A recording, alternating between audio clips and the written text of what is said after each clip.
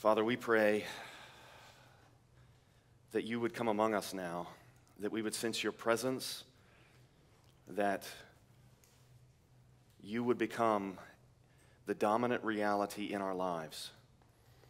Lord, we pray that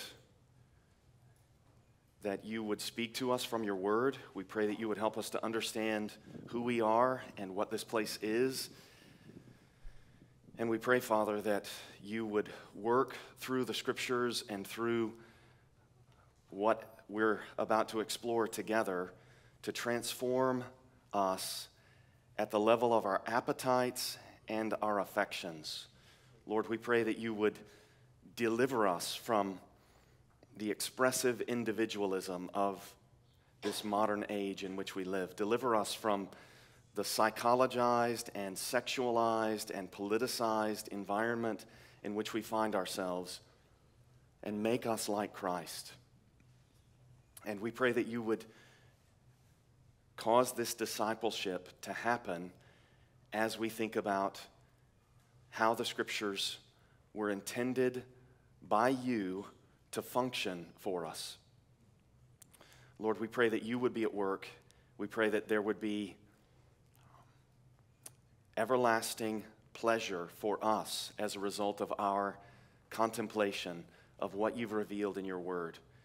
We pray that you would enable us to find fullness of joy in your presence.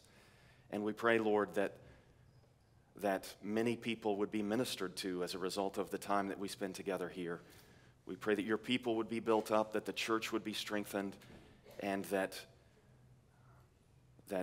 your name would be glorified. All these things we commit to you, Lord, praying that you would do more than we can ask or imagine. In the name of Christ and by the power of the Holy Spirit, amen. So my question in my title is, what is biblical theology? And the first thing that I want to do is give you my answer to that question, and then we could be done. Actually, we'll continue, but here's my answer to the question, what is biblical theology?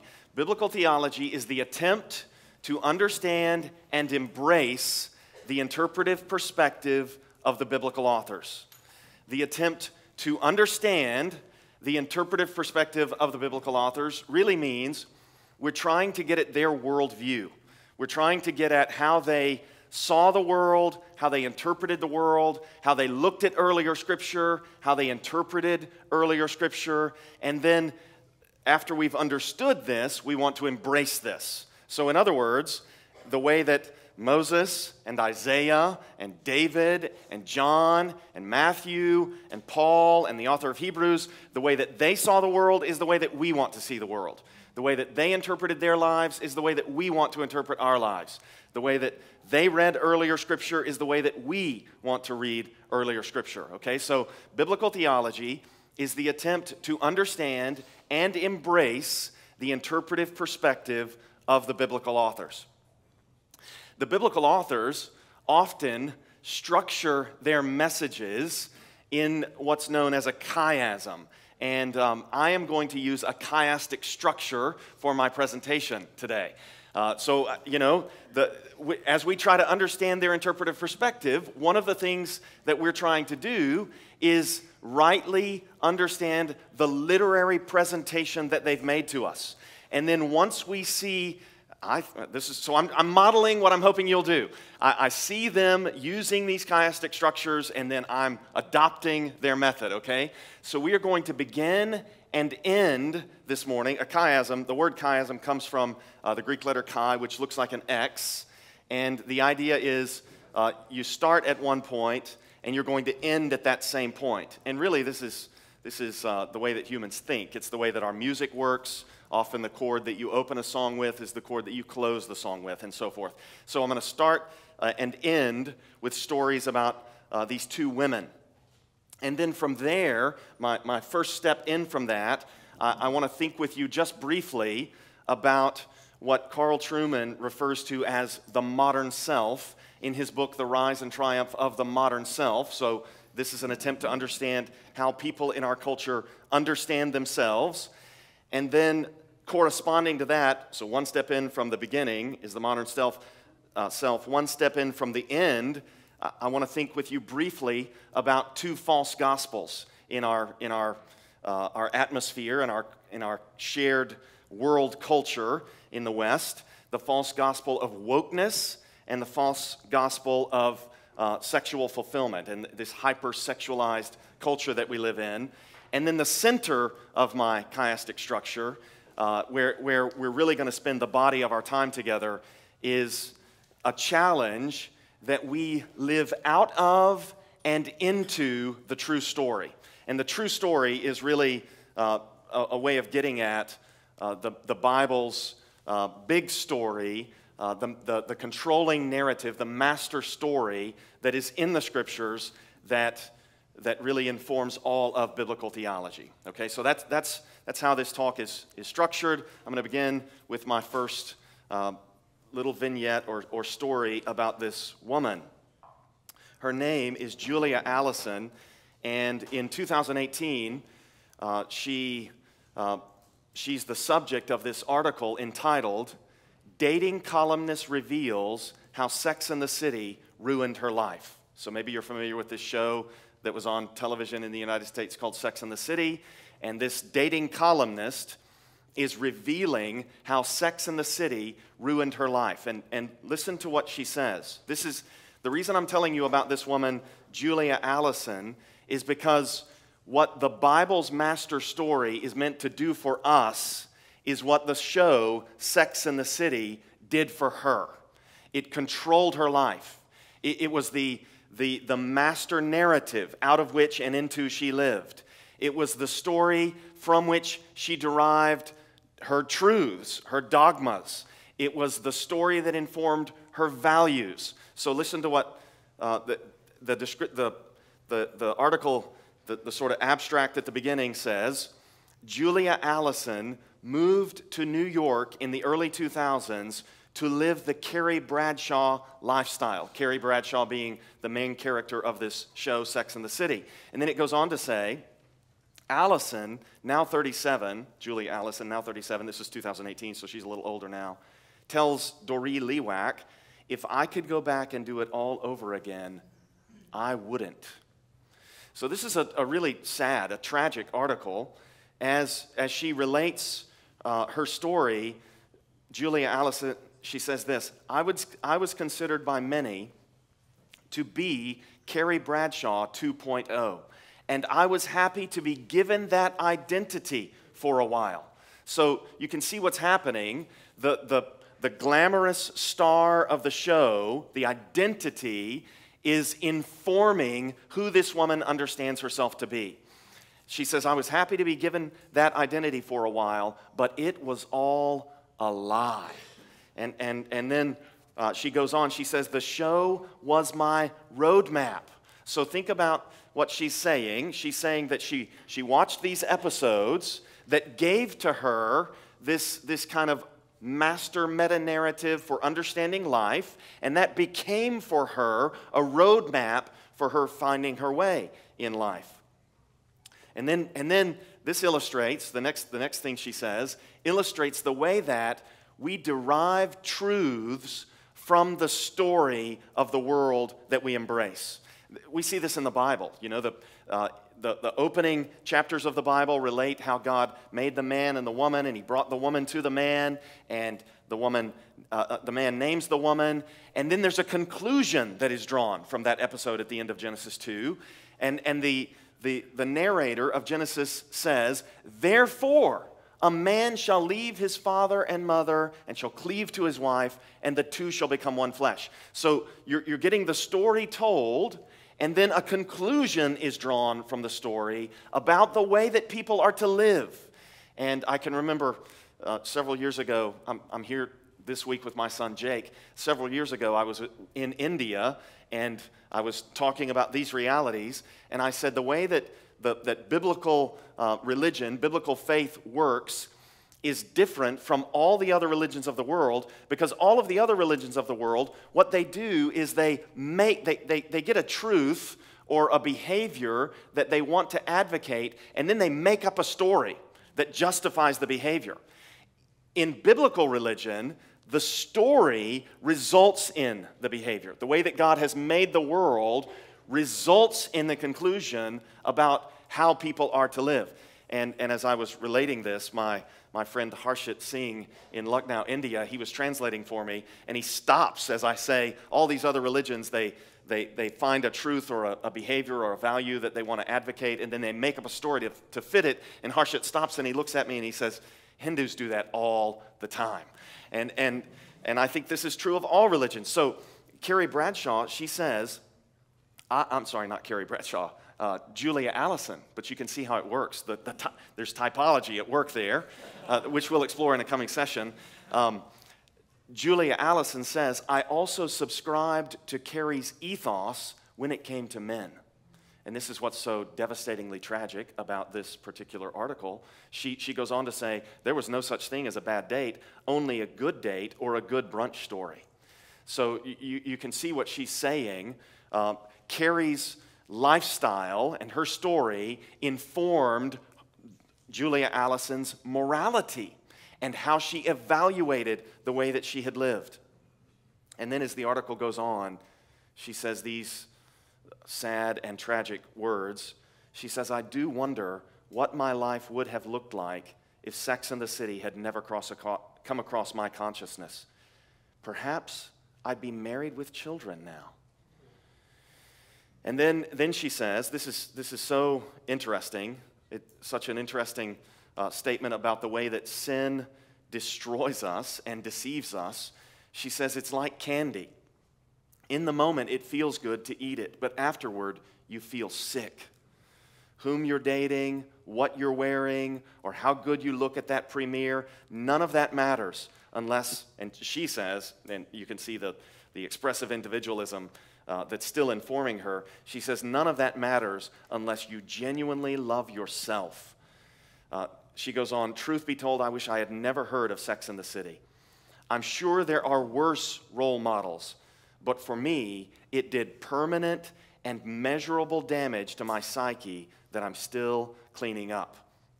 And in that comment, you can hear the psychologized nature of her understanding of herself. So, just a brief reflection on everything that Sex and the City provided for Julia Allison. It gave her an overarching narrative that explained her life and out of which she derived truths or dogmas, we might say. It also informed what she viewed as ethical behavior, the values and ethics that flowed out of her narrative and then back into to reinforce the narrative. The story of the show, it told her what kind of behavior was to be commended and what kind of behavior was to be discouraged. It also gave her symbols and images that would summarize and interpret and reinforce the narrative that she was trying to live. Now, I think that her narrative, the Sex and the City narrative, in all those ways really gets at the way that these stories are worldview shaping. And as we get into biblical theology, we're going to be thinking about the way that the Bible story is the master narrative out of which we derive truths about how the world works, who we are, what the world is, and so forth, and also out of which we derive our understanding of what behavior is to be encouraged, what behavior is to be discouraged. The Bible's narrative also gives us symbols and images. The Bible is even fuller, though, because it gives us liturgical responses of worship, how to respond in ways that are appropriate to thank and praise the one to whom all these things are due. And worldviews regularly include this. So if you think, for instance, of the way that epic poems like the Iliad and the Odyssey function in Western culture, but back when they were produced in the Greek culture out of which they came, what's being celebrated in those poems are the heroic actions of the characters and also the interventions of the gods. And so the statements of thanks and praise are in response to the great actions of the heroes and the interventions of the gods. And the Bible includes epic poetry, the Psalter, that is to be understood as responding to and retelling the actions, really, of the hero of the story, which is God himself. And often David is the speaker of the psalm, and I think David understands himself to be prefiguring the one who is to come, the promised Savior who is to come. And again, we'll get into this in a coming session together. So liturgical responses of worship is also included in here. And then another thing that Sex and the City did for Julia Allison was it shaped a group of people who thought that this way of understanding the world and this way of living was normal. It was the right way to live. And that's another aspect of the way that biblical theology is to function among us. It's to form a group of people who agree on what normal living, thinking, responding in praise, understanding symbolism and imagery, all of this. Where we have a group of people who agree on what's normal, we have a culture. And so the Bible's theology, the theology of the biblical authors, is meant to shape our culture. Okay, so that's my beginning with Julia Allison. Second step here, how does biblical theology transform the modern self? And so really what I want to do is think with you for just a moment about some things that Carl Trueman has helped us to understand in his book, The Rise and Triumph of the Modern Self. He points out how people in our culture are psychologized. And what he means by that is the way that we have become people who look inward, so that how we feel and what our own inner responses to our experiences are, this is now authoritative. On the flight over the other night, I watched the movie The Iron Lady about Margaret Thatcher. And even in the 1970s and 1980s, Margaret Thatcher was objecting to the way that people were no longer thinking, they were just feeling. So instead of responding rationally, or instead of consulting a source of truth outside of themselves, they were just responding to their own feelings about the way that things were. This is pervasive in our day. As believers, we want to be people who take every thought captive to the knowledge of Christ. We cannot be people who only operate in psychologized ways. We have to understand what the Scriptures teach about who we are and what's happened to us and how we're to respond. So we've been psychologized. We've also been sexualized. And what this means, as Trueman explains, and I'm just going to quote him here, he says, to be sexually inactive is to be a less than whole person, to be obviously unfulfilled or weird. Which, you know, if you take that thought, to be sexually inactive is to be a less than whole person. And you can see this all over the place in our culture. Have you all seen the recent movie Death on the Nile? Anyone seen the movie Death on the Nile? Nobody in the room. One person. Well, that's great. Anyone read the book Death on the Nile by Agatha Christie? Oh, that's okay. It's a murder mystery, and it's really. I listened to the book, and then again on the flight over, I watched about the first hour of the movie, the recently produced movie.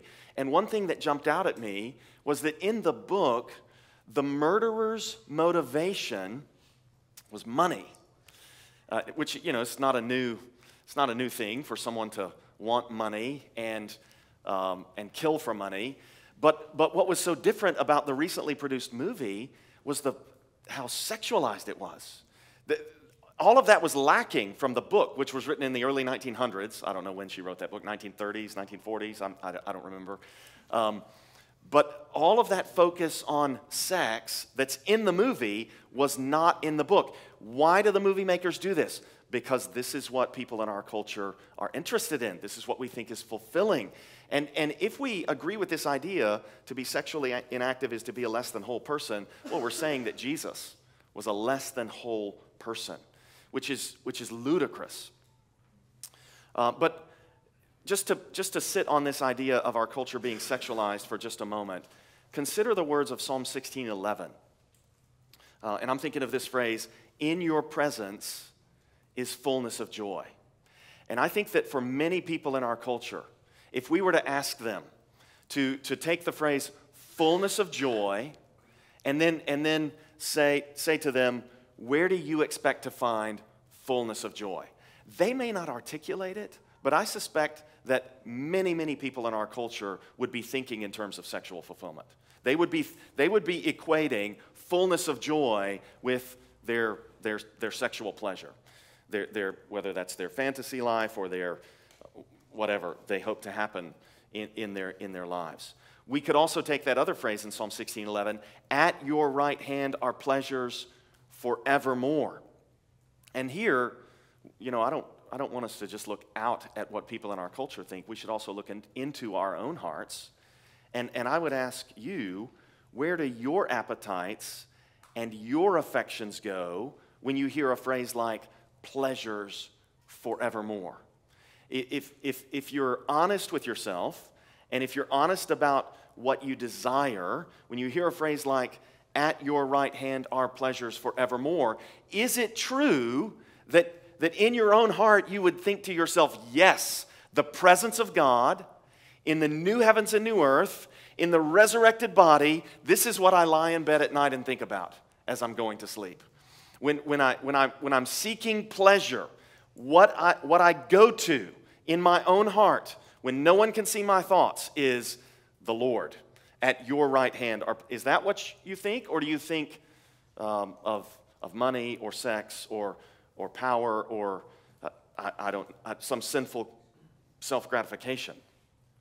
So, biblical theology, our story, is meant to transform us at these levels. We want to become people who are overcoming the way that our culture has sexualized us and embracing the Bible's master narrative, understanding how it informs the things that we know to be true, our dogmas, and then having it shape our understanding of what behaviors are to be commended, what behaviors are to be discouraged, having the symbols and the images work on us, embracing the culture that this creates. This is all part of the renewal of our minds that comes about as we reflect on, meditate on, memorize, and seek to live our lives out of and back into the Scriptures. So the modern self has been psychologized, it's been sexualized, and then finally, Truman argues, it's been politicized. And we see this all around us. The thing that Truman focuses on is the way that the inner psychological feelings about sexual preferences and choices of particularly the LGBTQ population is now it's now taken for granted that their psychological feelings must be affirmed in law and throughout the culture. And so all of these things, the psychology, the sex, it's all being politicized. Again, biblical theology is meant to transform all of this for us. It's meant to make us people who know that we are the subjects of King Jesus, who is going to come and reign. And then it's meant to enable us to live now as people who understand what this world is, what it was created to be, who we are, how we were created to live, and how we are to go about bringing our values into line with the Bible story. Okay, so Julia Allison, the modern self, and now some thoughts on biblical theology, living out of and into the true story. I want to start thinking with you about this by thinking about what this place is, the setting for the Bible story. And if you have a copy of the Bible, and I would invite you to look with me briefly at Psalm 78, and I just want to drop in at verse 67 and just read a few verses here. Psalm 78, 67 and following. And really what I'm getting at here, so we're now to the section of my little talk here that's at the center of my chiastic structure, and it's on living out of and into the true story. And we're going to start with the setting of the story. How do we think about the world in which we live? And the psalmist, this guy Asaph, I think that, who wrote Psalm 78, I think that he has rightly understood what Moses intended to communicate in Genesis, in the creation narrative, and in Exodus, in the narrative about the instructions for the tabernacle and then the building of the tabernacle. And so Asaph, in response to Moses, and in response to the developments of the Lord choosing David, he writes this in verse 67 of the Lord. He rejected the tent of Joseph. Now what Asaph is saying is, the Lord did not choose a Messiah from the two sons of Joseph, Ephraim and Manasseh. The Lord rejected the tribe of Joseph. He did not choose the tribe of Ephraim, Joseph's sons, Ephraim and Manasseh. But, verse 68, he chose the tribe of Judah. Now, if we were to go back and study the book of Genesis, if we had time to do that, I think it is evident that Moses is anticipating the Lord doing this. And one of the ways that Moses does this is when Joseph has the dreams. You remember the Lord, it's as though the Lord identifies Joseph as the one who is chosen from among the 12 sons of Jacob, as Joseph has these dreams in which, in one of them, the sun and the moon, which represents his father and mother, and then the 11 stars, his brothers, they come and bow down to him. And in the other dreams, they're binding sheaves, and the sheaves of all the brothers come and bow down to Joseph. Well, the way that Moses shows this transition from Joseph as the chosen one to Judah as the chosen one is he tells the story of how Joseph gets sold into slavery, and then one of the brothers is taken captive when they go down to buy grain from Joseph in Egypt, and then Joseph demands that Benjamin come if they're going to get more grain. And then Reuben says to his father, "Send Benjamin with me, and I'll give my two sons as surety. And if I don't bring your son back, you can kill my sons." And Jacob doesn't want anything to do with that plan. And then Judah steps forward, and Judah says, essentially, my life for his. My life, I will be surety for Benjamin. And so Judah steps forward in this way, and there's this self-giving Christ-likeness at work in Judah's offer. And then when Joseph seizes Benjamin, Judah makes the longest speech in the book of Genesis, and it is an amazing speech that reveals Judah's love for his father, Jacob, and Jacob doesn't love Jacob doesn't deserve Judah's love, and Judah loves him better than Jacob deserves to be loved. And it also shows Judah's love for Benjamin. I mean, imagine a situation where you've got a younger brother who is clearly your father's favorite, and that favorite of your father is taken captive. What kind of love results in that older brother saying, "I will give my life for my younger brother to be restored to my father"? That's what Judah stepped forward to do. It's an amazingly Christ-like act. And then at the end of the book, as Jacob is blessing Judah, he takes that terminology from Joseph's dreams, the brothers and parents bowing down to Joseph, and Jacob says of Judah, may your mother's sons bow down before you. And it's as though the status of Joseph is shifted to Judah within the book of Genesis. And Asaph is picking up on this in light of the way that the promises were made to one from Judah when they were made to David. Asaph says in verse 68 of Psalm 78, he chose the tribe of Judah, Mount Zion. So this is referring to the way that the threshing floor of Araunah was marked out by the Lord as the place where the temple would be built. Mount Zion, which he loves. And then verse 69 says this: he built his sanctuary. So this is talking about the dwelling place, the temple that Solomon would build. And it says he built his sanctuary like the high heavens, like the earth which he has founded forever.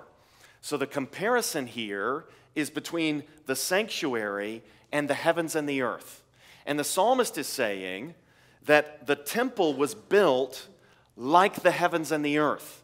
And what he's picking up on, what Asaph is picking up on, is the way that Moses has forged these connections between the narrative of the Garden of Eden in Genesis 1 and 2 and the narrative of the construction, the instructions for and construction of the tabernacle in Exodus 25 through 40, which leads to the conclusion that the creation was built by God as a cosmic temple. And this idea was, it's well articulated in G.K. Beale's book, The Temple and the Church's Mission.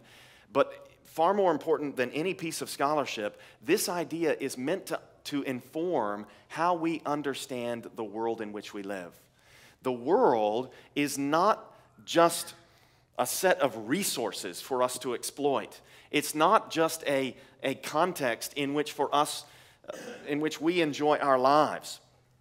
The world is God's cosmic temple. Isaiah 66:1. Heaven is my throne, the earth is my footstool. What's the footstool of the Lord in the Old Testament? Well, it's the Ark of the Covenant, right? Which is in the Holy of Holies. And so it's as though the Lord is saying, the earth is my Holy of Holies. It's my dwelling place. If we think of the world this way, if we think of the setting in which the drama of our lives, in which these lives are enacted, if we think of that setting as a cosmic temple, all these connotations of holiness, all these requirements for cleanliness, all of these symbolic depictions of God's purity, of His devotion to His own glory, all of this that we learn from Exodus and Numbers and Leviticus about who God is and how He relates to people, begins to inform how we think about the world in which we live. This world, we should think of this world as God's cosmic temple.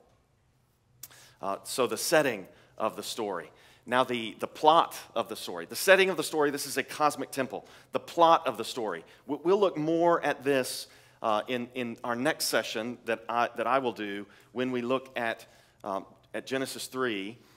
What I want to say here is there is this major problem introduced in Genesis 3. And that problem is the way that God makes man in His image and in His likeness to reflect His glory and character. And you can really, I think, helpfully get your mind around how this works, how this was intended to work, by comparing it to what the idolaters do.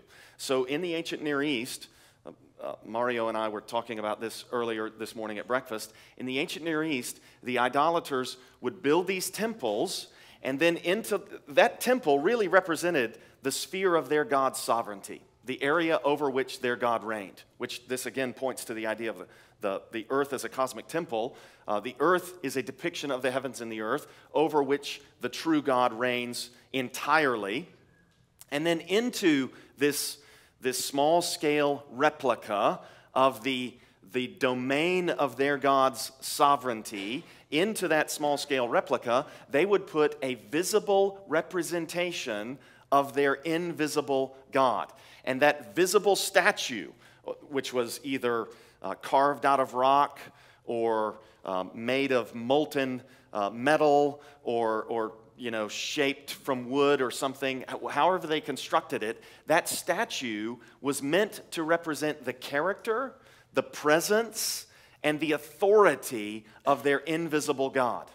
Now, in the true story, in the real story, God didn't build a small-scale replica. He built the cosmos.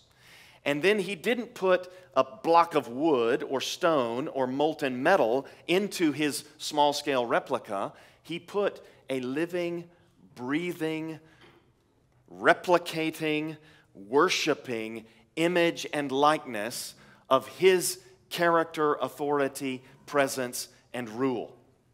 And so one of the most surprising I think one of the most surprising statements in the Bible is Genesis 1:28, where having made man and woman in his image and likeness, the next words that we read are, and God blessed them. You know, and the reason this is so surprising is because we naturally think of God being like us. And that results in various explanations for how the gods, various expectations for how the gods respond to humanity. You know, so there are ancient Near Eastern stories about how the reason that God made humans was because the reason the gods made humans is because they needed slaves to do the work. And then we can think of the way that there are these stories from the Greco-Roman world about how the gods did not want people to have good gifts like fire. And so fire had to be stolen from the gods. And it's so surprising with those kinds of expectations when we come to the Bible and God makes man and he's happy about it. And he blessed them. And it's transformative of all of these negative expectations and negative inclinations that we have that have to do with frustration and oppression and this miserly hoarding of good gifts. No, God, that's not how God relates to his creation. He blessed them and said to them, this is so important, God blessed them and said to them, be fruitful and multiply and fill the earth and subdue it and have dominion. Now, when we think about this, it's as though God has said, I've just built this cosmic temple, and now I've put my image into it, and I want my image to reproduce and fill the cosmic temple. Well, what is God saying? What he's saying is, I want those who represent my character, my authority, my presence, I want them to pervade the cosmic temple. In other words, in that mandate in Genesis 1:28 to be fruitful and multiply and fill the earth, God is essentially saying to those who bear his image, fill the world with my glory. Fill the world as representatives of my presence, those who bear my image and likeness. Fill the world as those who will reign, you know, be fruitful and multiply and, let me start over. God blessed them and said to them, be fruitful and multiply and fill the world and subdue it and have dominion. That dominion part has to do with the exercise of their authority. And their authority is really God's authority. As they reign over creation, people are meant to reflect God's character, who he is and how he conducts himself, his ways in all the world. Okay, so you start with that in Genesis 1:28. By the time you get to Genesis 6, I think it's Genesis 6:11, Moses has written, the earth, God saw that the earth was filled with violence. So they're to fill the world as those who bear God's image and likeness. Yeah, Genesis 6:11. The earth was corrupted in God's sight, and the earth was filled with violence. So rather than fill the world with God's glory, because of Genesis 3, there is this corruption and this filling of the world with bloodshed and violence and this ruination of God's creation. But as we continue through the story, and really we'll look at it in the next session when we consider Genesis 3, God has made this promise about this seed of the woman, and that promise is developed and elaborated on in the promise that God makes to Abraham to make him a great nation and to make him a great name and to give him land, seed, and blessing. And in those promises to Abraham, it's as though God is saying, The words of judgment with which the world has been cursed in Genesis 3 are going to be overcome with these words of blessing that I'm now speaking. Blessing that has to do with offspring, seed. Blessing that has to do with the renewal of the land. And blessing, I think, ultimately that has to do with God's covenantal presence with his people to ensure their joy and their provision in God's promise to bless them. So he says, I will bless those who bless you, Genesis 12:3, and him who dishonors you I will curse, and in you all the families of the earth shall be blessed. So the setting of the story, this is a cosmic temple. The plot of the story, those who were made to reflect the character of God himself, the image and those who were made in the image and likeness of God, have rebelled against God and defiled the cosmic temple. But in his words of promise, God is saying, I'm going to renew this cosmic temple. I'm going to overcome the words of cursing, and I'm going to overcome, I think the Lord is promising, I'm going to overcome sin and death itself and fill the world with life. Okay, so we have this big plot that unfolds across the scriptures, and that plot, we'll explore this in the session that we look at typology together in. The plot is really tied together as the biblical authors use and reuse statements made by earlier biblical authors. So people will often talk about the use of the Old Testament in the New Testament. Well, before you even get to that, you've got the use of the Old Testament in the Old Testament. And before you get to that, you've got the use of Moses in Moses. So as phrases from earlier in the Bible are repeated across the scriptures, it forges this continuity in the story.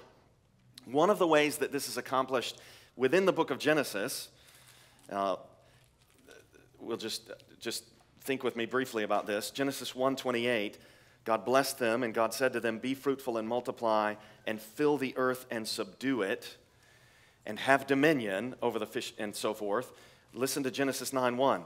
God blessed Noah and his sons and said to them, be fruitful and multiply and fill the earth. So there's this continuity that's created between Adam's responsibility and Noah's responsibility. And one of the conclusions that we draw from the way that the narrative is told to us is a line of thinking that goes like this. Noah is a new Adam. And then one of the things that we notice, if we step back from the story, we immerse ourselves in the details of the story, and then we step back from the story and we reflect on the story. And when we do this, we start noticing that there are these repeated sequences of events. And so, for instance, Adam, he takes forbidden fruit and he eats it, transgressing God's command, and his shameful nakedness is exposed. And then God comes and God speaks words of cursing and judgment and words of blessing. Well, Noah, he's going to take the fruit of the vine and he's going to transgress with it. He's going to get good and drunk, and then his shameful nakedness is exposed, and then words of cursing are spoken with reference to Ham, and then words of blessing are spoken with reference to Shem and Japheth. So there are these repetitions, there's this pattern of events, and then these repetitions of that pattern. And then that kind of thing is going to be repeated as we move through. So for instance, Noah is going to be preserved through waters, the flood, in which all of his contemporaries die on this ark.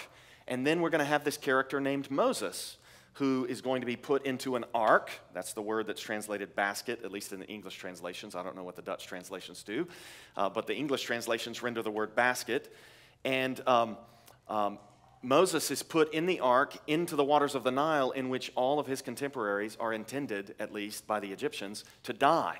And then in the same way that Noah gets off the ark and enters into covenant with God, having delivered this small remnant of people, Moses is going to deliver the people of, he's going to come out of the ark, deliver the people of Israel at the Exodus, and then he's going to be the mediator of the covenant between God and Israel at Mount Sinai. And then in the same way that the world was corrupted in God's sight, and God intended to blot out humanity at the flood, in Exodus 32, the people of Israel become corrupted when they sin with the golden calf, and it uses the same Hebrew verb shakat to describe the corruption that was used back in Genesis 6. And then the Lord says to Moses, I'm going to wipe them out. And he uses the same verb to describe the wiping out of the people of Israel that was used to describe the wiping out of the people at the flood. And there are so many ways in which you have these correspondences between Noah and Moses. For instance, Noah, Genesis 6:8, found favor in the eyes of the Lord. And Moses says to the Lord in Exodus 33, you have said to me, that I have found favor in your sight. And it uses almost the exact same Hebrew expression to describe Moses finding favor in God's sight.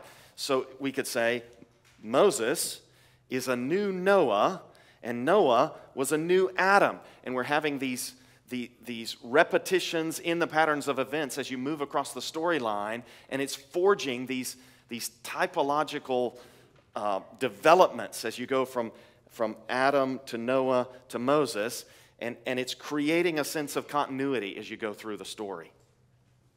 So the setting of the story is the cosmic temple. The plot the plot conflict is introduced by sin in Genesis 3. The resolution to that plot conflict is promised by the Lord, and then the continuity of the whole story is unfolded as we see the way that Moses teaches later biblical authors to understand how there is this continuity and there are these patterns as we move across the story. So, at many points, these things that I'm describing, they will be summarized and encapsulated by these symbolic images that will interpret the story, that will reinforce the story. And one of the most important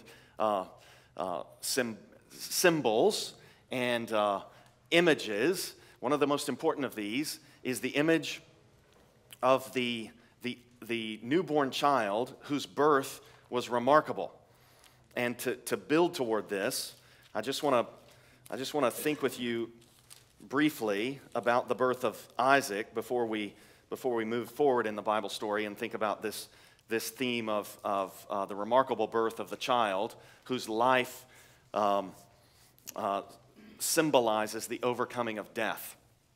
And so let me just say a word about the literary structure of Genesis 12 through 22. It's remarkable how Genesis 12, the Lord says to Abraham, Genesis 12:1, go from your country and your kindred and your father's house to the land that I will show you. Now listen to the words of Genesis 22. After these things, God tested Abraham and said to him, Abraham, and he said, here I am. And he said, take your son, your only son, whom you love, Isaac, that's the word order in the Hebrew text, and go to the land of Moriah and offer him there as a burnt offering on one of the mountains of which I shall tell you. These two, I think that Moses has intentionally structured these two opening statements, the opening statement of Genesis 12 and the opening statement of Genesis 22, so that we see the similarity between the three things that he's to leave and this threefold description of Isaac in Genesis 22, and then this specified but unspecified location to which he's to go. Go to the land of which I will tell you. Go to the mountains of Moriah, and one of them I'll designate for you when you get there. And in Genesis 12, it's as though Abraham is called to leave his past. In Genesis 22, it's as though he's being called to offer up his future. And so there are these remarkable ways in which Genesis 12 and Genesis 21 and 22 correspond to one another. Later in Genesis 12, we'll read about the sister fib incident that Abraham, when he says that when he passes Sarah off as his sister when they go down into Egypt, And then right before Isaac is born, and it's devastating as you come to appreciate this in the narrative. In Genesis 20, when Abraham redoes the sister fib episode, Sarah very well could be pregnant at that point with Isaac. And Abraham is passing her off as his sister, and she's seized by this foreign king and taken into his harem, jeopardizing the ability to demonstrate that Isaac is actually Abraham's son, if things go badly. But the Lord delivers them, but Abraham's folly is amazing. Anyway, those two sister fib episodes, they stand across from one another in the chiastic structure of Genesis 12 through 22. And then within that, Genesis 13 and 14 and Genesis 18 and 19 are two chapters on each side that deal with Lot and destruction and deliverance. So in Genesis 13, Abraham gives Lot the opportunity to choose the land. Genesis 14, Sodom is destroyed by the foreign king, and Lot is carried off captive, and Abraham has to go rescue him. Genesis 18, the Lord appears to Abraham and tells him he's going to destroy Sodom, and then in Genesis 19, Lot is delivered from Sodom. So Lot and Sodom figure in 13 and 14 and 18 and 19. Within that, you have these three chapters that deal with God's promises to Abraham and the covenants that God makes to Abraham, particularly Genesis 15 and 17. Genesis 15, Abraham believed the Lord, and it was reckoned to him for righteousness. Abraham cuts the animals in half. The smoking fire pot passes between them. The Lord covenants with Abraham. Genesis 17, God gives Abraham the covenant of circumcision. In the middle of all that, as they're trying to have a child, they go about it in a fleshly way. And Abraham takes Hagar as his wife. And it's as though Abraham's sinful attempt to bring about God's promise by the power of his own flesh is being surrounded and enveloped by God's merciful covenant promises in Genesis 15 and 17. So all of this is building up to this miraculous birth of this child, Isaac. And when we understand the significance of the birth of this child, Abraham and Sarah, we're told in Romans 4 and in the book of Genesis, that they're both as good as dead. Their bodies are infertile. The promise has been standing for 25 years, and they've been waiting, and no life has come from their union. And then God miraculously brings life out of death when Isaac is born. And the birth of Isaac symbolically is like life from the dead. So the birth of a child from a barren woman symbolically connotes resurrection from death, resurrection from the dead. And in a way, this corresponds to the promise in Genesis 3:15, because in that context, the man and the woman have no right to expect anything from God but death. God had clearly said to them in Genesis 2:17, in the day that you eat of it, you will surely die. They eat of it, he comes, they try to hide, they can't. They expect nothing but death, and he promises a child. So the promise of that child in Genesis 3:15, it's almost like life out of death there too. And then you get life out of death at the birth of Isaac. And then we're also told that Rebekah is barren. And Isaac and Rebekah, they're married for 20 years before Jacob and Esau come along. So there's this similarity between the 25-year wait for Isaac to be born and then the 20-year wait for Jacob and Esau to be born. And then we're told that Rachel is barren. And it's a long time before any children, before Joseph comes along from Rachel's womb. So it's as though we're getting in the book of Genesis this pattern of these children born to barren mothers, and the births of these children connote life from the dead. And I think that all of this informs Isaiah chapter 7. It informs other things along the way. But in Isaiah 7, Isaiah is sent to King Ahaz, and he is to say to the king that he is not to be bothered about these two kings that are trying to take him out and set up their own political puppet in the land. And so Isaiah, I'm going to start reading in Isaiah chapter 7. I'll start reading in verse 4, where Isaiah is to say to Ahaz, "Be careful, be quiet, do not fear, and do not let your heart be faint because of these two smoldering stumps of firebrands. At the fierce anger of Rezin and Syria," Rezin is the king of Syria, "and the son of Remaliah," that's Pekah, he's the king of the northern kingdom, Israel, "because Syria with Ephraim," that's the northern kingdom of Israel, "and the son of Remaliah has devised evil against you, saying, let us go up against Judah and terrify it, and let us conquer it for ourselves, and set up the son of Tabeel as king in the midst of it. Thus says the Lord God, it shall not stand." Okay, so Ahaz is king in Judah, the southern kingdom, and the two kings to his north are aligned against him, and they're going to take him out. That's what they're planning to do, set up their own puppet. And the Lord says, it shall not stand, and it shall not come to pass. And then listen to what he says in verse 8. "For the head of Syria is Damascus." Okay, so Damascus is the capital city of Syria, and the Lord starts talking about it being a head. The head of Syria is Damascus, and the head of Damascus is Rezin. Rezin is the king in Damascus. And within 65 years, Ephraim, that's the northern kingdom of Israel, will be shattered from being a people. And the head of Ephraim is Samaria, and the head of Samaria is the son of Remaliah. So you've got these two head statements bracketing this shattered statement in the middle. So you've got a chiastic structure there in Isaiah 8 and 9. Well, why do you think Isaiah would be talking about the enemies of God, the enemies of the king from the line of Judah, as though those enemies are heads that are about to be crushed or shattered? I wonder why he would be talking this way. I think what Isaiah is doing is he is using symbolic imagery drawn from Genesis 3:15, essentially to say to Ahaz, you need to be trusting God's promises. You need to be thinking about the world as God's cosmic temple in which this drama that God is sovereign over is being worked out, and you need to be thinking about these events that you're facing in light of the promises that God has made, beginning from Genesis 3:15. And then he tells him at the end of verse 9, if you are not firm in faith, and here I think for Ahaz to be firm in faith would be for Ahaz to say, God made a promise about the seed of the woman. I'm in that line of descent. God's going to keep his promises to God's people. God's going to protect us.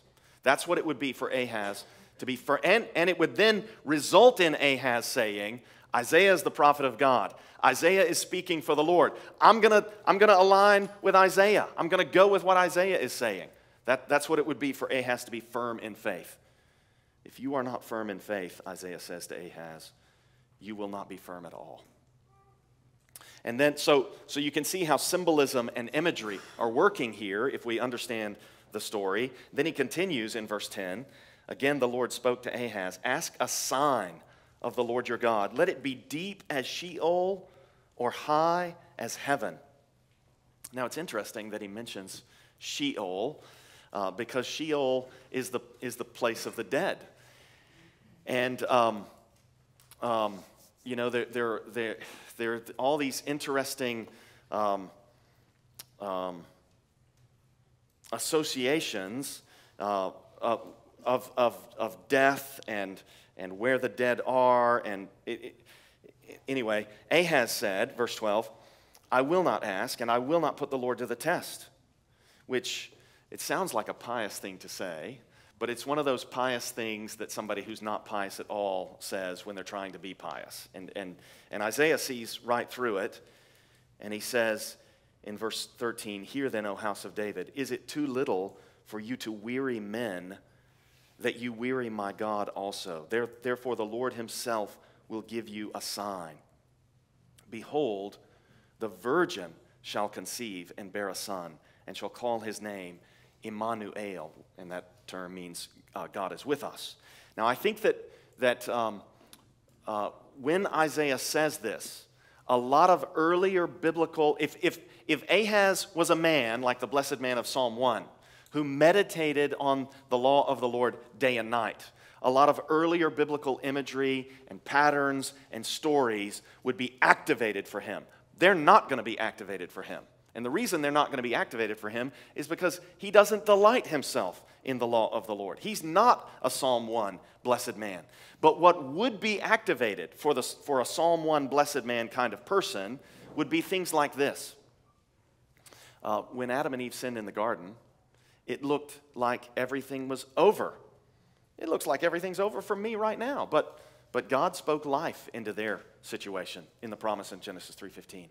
When God made the promise to Abraham that he would have a son, at numerous points it looked like everything. When they went down into Egypt and Pharaoh seized Sarah, it looked like everything was over. God got them out of that. Then they flub it up with Hagar, and it looks like surely they've blown it. And all God did with that was just surround it with his covenantal mercies. And then Abraham pleads with the Lord to bless Ishmael. And the Lord refuses to do that and reaffirms that he's going to give a son to Abraham from Sarah. They're married for 25 years. They're as good as dead. And God brings life through this child. And so this promise of a child born of a virgin would activate all of these patterns from the story. This image, this symbolism, which is going to become real in the immediate future, would activate all of these earlier patterns and promises, which would make Ahaz firm in faith if he was a man of the book. It doesn't do that for Ahaz. And yet, God is faithful to his promise. And I think from this immediate context, a child was born in the near future, and we also know a child would be born in the distant future, and Jesus would be born in fulfillment of Isaiah 7. There's a lot more that we could say about this, but what I'm trying to illustrate is the way that the biblical authors use symbolism and imagery, and this is going to continue. I mean, we could find this from so many places. The biblical authors use symbolism and imagery to summarize, interpret, and reinforce the big story, the master narrative. So we've got a setting, we've got a plot conflict, its resolution, the way that symbols and imagery respond to that, and then we've also got liturgical responses of thanks and praise. We'll look at those when we consider the Psalter in a coming session. And then we've got a culture in which this is normal, in which it's normal to think the thoughts of the biblical writers. And this brings me to the way that we must today reject the false gospels of our woke and hypersexualized culture. And so I just want to read to you Colossians 2:8 and Ephesians 5:6. Here's Colossians 2:8. See to it that no one takes you captive by philosophy and empty deceit.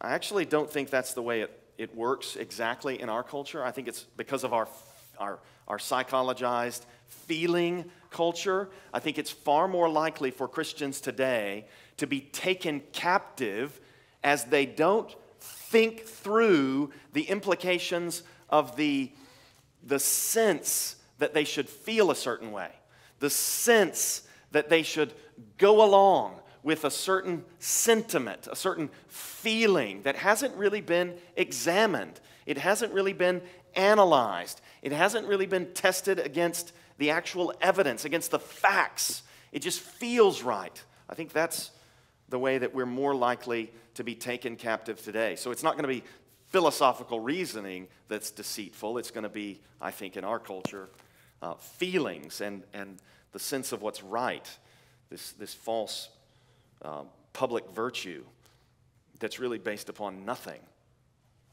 true. See to it that no one takes you captive by philosophy and empty deceit, according to human tradition, according to the elemental spirits of the world, and not according to Christ. Ephesians 5:6. Let no one deceive you with empty words, for because of these things, the wrath of God comes upon the sons of disobedience. So just briefly, woke culture. We have to see this as a false gospel, and it's really a false version of biblical theology. They have a different account of what original sin is. So for woke culture, original sin is not the man and the woman transgressing the commandment of God in the garden. It's either racism or sexism or ableism or heteronormativity or some other expression of these interlocking forms of oppression whereby those supposedly in power are using their privilege to impose themselves and take advantage of those who are being oppressed. And I would encourage you to take these categories that you're probably familiar with of creation, fall, redemption, restoration, and just walk through these ideologies. So we ask ourselves, is the origin story satisfying? And ultimately, I think what we'll find again and again and again is that the origin story is not satisfying. The origin story that informs woke culture, it doesn't account for all of creation in the way that the Bible stories does. The Bible story does. Their account of the fall, does their analysis of the original sin go deep enough? And I think again and again we'll find, no, it doesn't. It doesn't go deep enough. The claims of either racism or sexism or ableism or the problem of supposedly of heteronormativity, it doesn't really analyze the depths of human wickedness and sin in the way that we need those things analyzed. Is there any kind of redemption? No. Is there any atonement or reconciliation? Nope. What does their version of heaven look like? The question of restoration. We can do this same thing to our hypersexualized culture, in which your sexual desire defines you and sexual fulfillment is supposed to satisfy you. We can ask ourselves the question, were people really created for genital pleasure to be their highest end and their ultimate experience? And does the lack of that account for what's wrong with the world? What about the lingering guilt, shame, harm, and devastation that results from all of this? What does their heaven look like? I think in our hypersexualized culture, their heaven looks like something filthy. It looks like something perverse. It leaves you feeling dirty. Okay, so I told my story about the first woman. We talked about the modern self. We spent our time with the challenge to live out of and into the true story. And then we thought briefly about the false gospels of our woke and hypersexualized culture. And now my second story about a woman.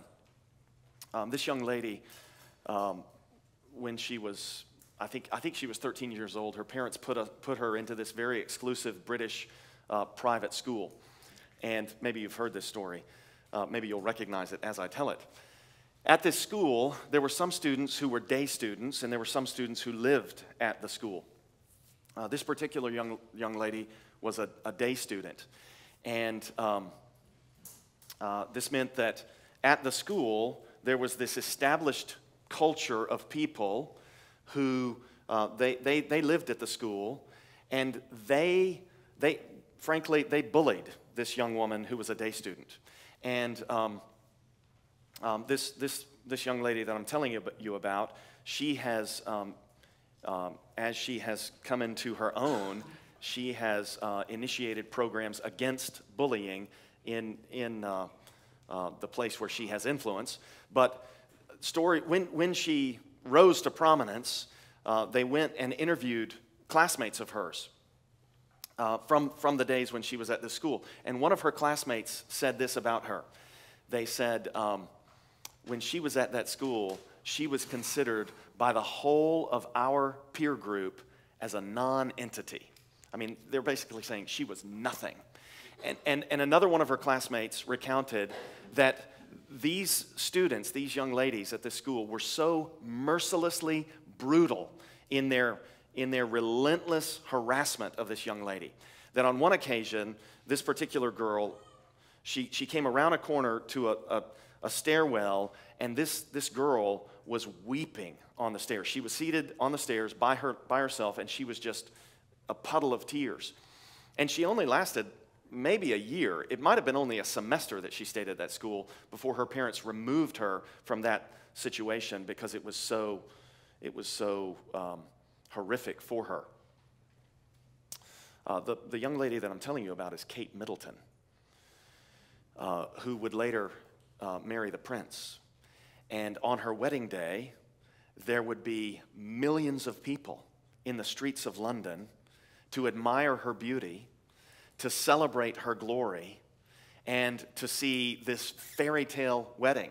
And you know, this is a human story, right? So Kate Middleton, she's just a human being, but she seems to be in a marriage with a husband who really loves her now. And that husband is the Prince of England, and she is likely to be, you know, the king's wife, it seems. He's at least in line.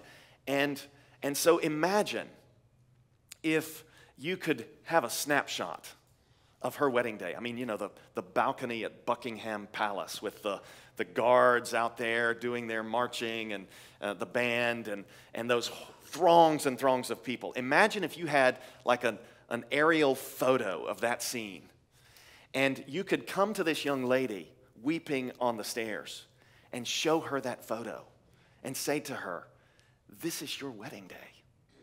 This is what it's going to be like for you." How would that affect her response to the trials and difficulties that she was dealing with in that school? How would that affect her response to these, I mean, I think we could say, in relationship to where she is now, these non-entities who were bullying her? And the challenge for us is to really immerse ourselves in the Scripture so that we know what this place is, so that we believe the story, so that we believe the promises, so that it's like we're on the stairwell with the snapshot, with the photograph of Christ on the white horse and the heavens open, and we are clothed in garments of fine white linen, which are the righteous deeds of the saints.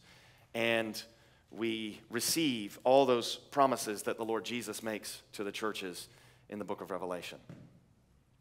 That's what biblical theology is intended to do for us. It is intended to transform us from being modern selves inhabiting a culture that is pervaded with false gospels into being Christians who respond out of the Scriptures. I think I'm over time. I apologize. Maybe I'm right on time. I don't know if you want to take questions or you want us to conclude. What should we do at this point?